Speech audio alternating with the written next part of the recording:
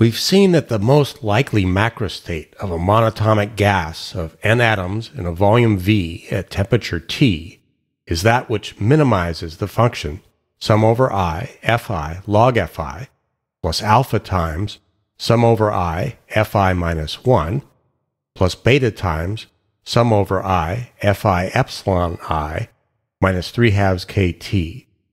The minimization is with respect to the state space cell occupation frequencies Fi and the Lagrange multipliers alpha and beta. We combine all the summations to get minus alpha minus 3 halves beta kT plus sum over I Fi times quantity log Fi plus alpha plus beta epsilon I. For a given I, we need to minimize the corresponding term in the sum. Thinking of this as a function, g of Fi, we want to find where the curve bottoms out, at which point the slope is 0. This means that an infinitesimal change in Fi will produce no change in the function. For the log of Fi, if we change Fi by delta, the log changes by delta over Fi, plus terms with factors of delta squared, etc. For very small delta, those terms are negligible.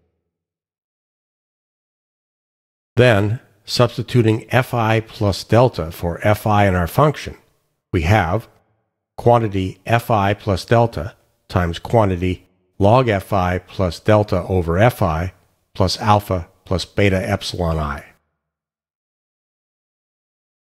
Expanding the product and grouping terms by factors of delta, we first get our original function plus a term proportional to delta and a term proportional to delta squared.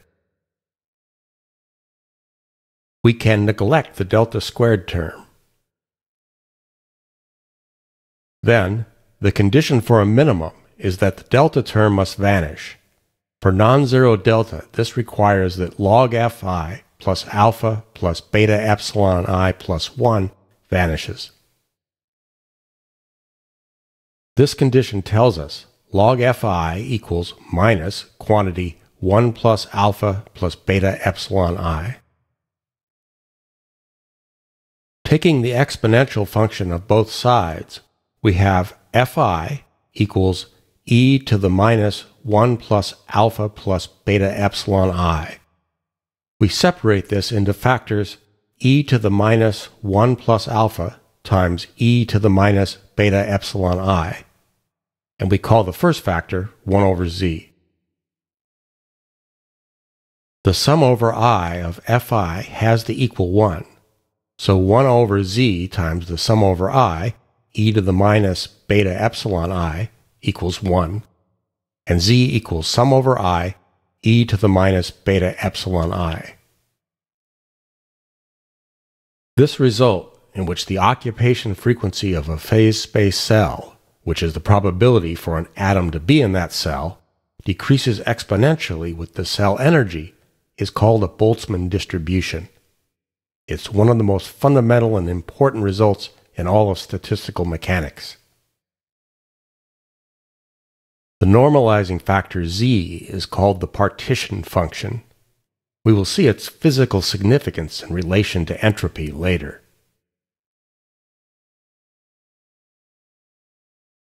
For some insight into the Boltzmann distribution, let's look at a simple simulation. We have n boxes, each with initially m balls. We randomly select 2 boxes. If the first box is not empty, we transfer a ball from it to the second box, and we do this repeatedly. Our question is, what can we say about the eventual distribution of the balls among the boxes? Let's look at a simulation in which 1,000 boxes each initially contain 10 balls. As the simulation runs, many thousands of ball transfers occur, resulting in the number of balls in different boxes varying widely. Looking at this plot, it's not easy to see what the probability is that a box will contain a given number of balls.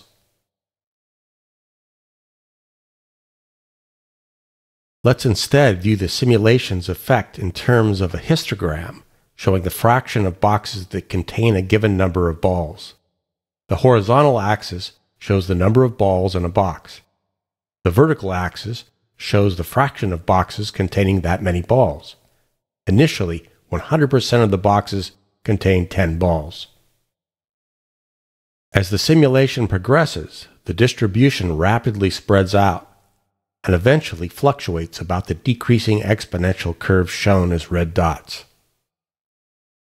This curve is Fn equals 1 over z e to the minus n over 10, where the normalizing factor 1 over z makes sum over n of Fn equal to 1. And 10 is the average number of balls per box. This shows how a decreasing exponential distribution naturally arises when a set of containers randomly exchange their contents. We can think of the n atoms in our gas as energy containers. Through their collisions, they randomly exchange energy. Not surprisingly, therefore, the distribution of energy among the atoms is a decreasing exponential function.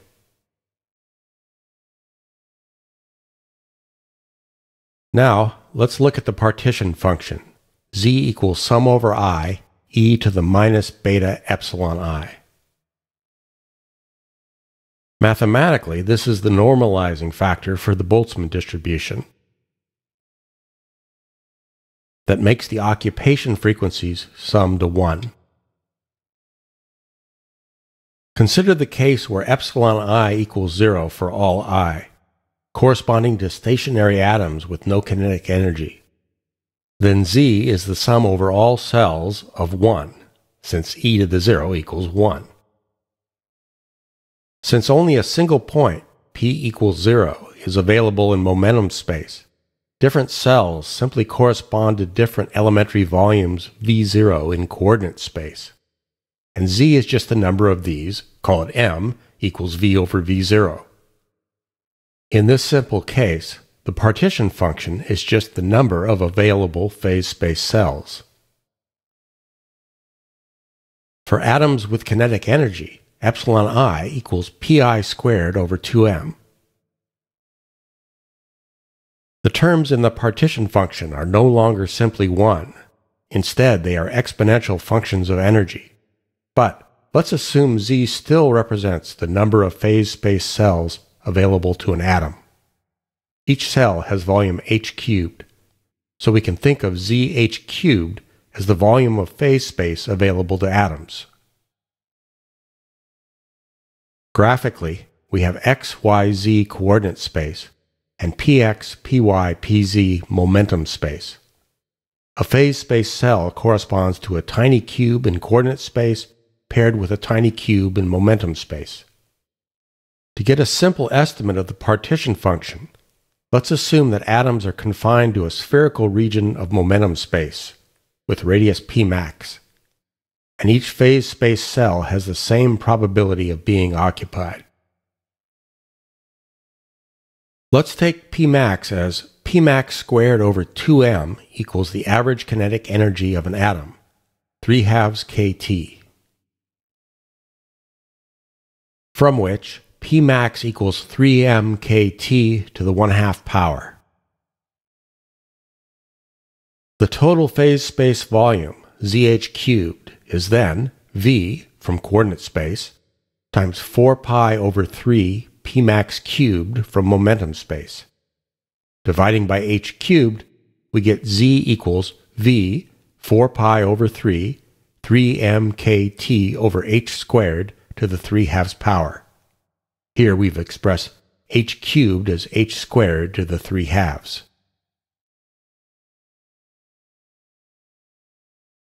For a rigorous calculation, there is effectively no limit to the momentum of an atom. In principle, all kinetic energy could be concentrated in a single atom, giving it an astronomically large momentum value. So, we will sum over momentum space all the way to infinity. But this will not result in an infinite value for z. The summation includes the Boltzmann factor, e to the minus beta over 2m pi squared. This rapidly decreases with increasing momentum, and effectively creates a soft limit on the number of phase space cells available to an atom. For small h, the discrete summation over phase space cells is very well approximated by a continuous summation over phase space volume in the form of an integral. For xyz coordinate space, this simply gives us a factor of v. For momentum space, we consider a sphere of radius p. This has area 4 pi p squared. If p increases by dp, this creates a shell of volume 4 pi p squared dp. So, zh cubed equals v times the integral from 0 to infinity of e to the minus beta over 2m p squared 4 pi p squared dp. This equals v times the 3/2 power of 2 pi m over beta. This non-trivial integral can easily be done using a computer algebra tool. Dividing by h cubed, we have z equals v over h cubed times the 3/2 power of 2 pi m over beta. Or, using h cubed equals h squared to the 3/2 power, we can move h into the parentheses. This result accounts for the first constraint, that the sum over I of fi equals 1. The second constraint is that the average energy of an atom, the sum over I of fi epsilon I, equals 3/2 kT. So 1 over z, sum over I, e to the minus beta epsilon I times epsilon I equals 3/2 kT. We multiply by h cubed so that the summation over cells becomes a summation over elementary volumes. Then, we use the previous integral approximation. The only change is a factor of 1 over z and the additional energy factor of epsilon, which introduces a factor of p squared over 2m into the integral. This evaluates to v over z, 3 square root 2 over beta times the 3/2 power of pi m over beta. Again, a computer algebra tool comes in handy for working out the details. Here's that result again. And our expression for z. When we divide by z on the right, this will bring a factor of h cubed into the numerator, which cancels the h cubed on the left. The v factors cancel, as do factors of pi m to the 3/2 and beta to the 3/2. This leaves the average energy of an atom equals 3 square root 2 over 2 to the 3/2 power times 1 over beta. This reduces to 3/2 1 over beta.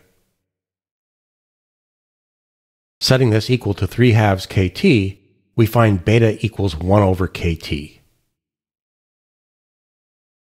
This gives us our final version of the Boltzmann distribution. Fi equals 1 over z, e to the minus epsilon I over kT. The probability an atom will have a kinetic energy epsilon decreases exponentially with energy. The decrease is more rapid at lower temperatures and less rapid at higher temperatures. Substituting for beta in our partition function expression, we arrive at z equals v times the 3/2 power of 2 pi mkt over h squared. Compared to our approximate formula, which was based on a simple volume calculation, we see that they have the same dependence on all parameters, v, m, k, t, and h. They differ only in the constants, with the approximate formula being about 38% larger than the precise formula. This justifies our interpretation of the partition function as the effective number of phase space cells available to an atom.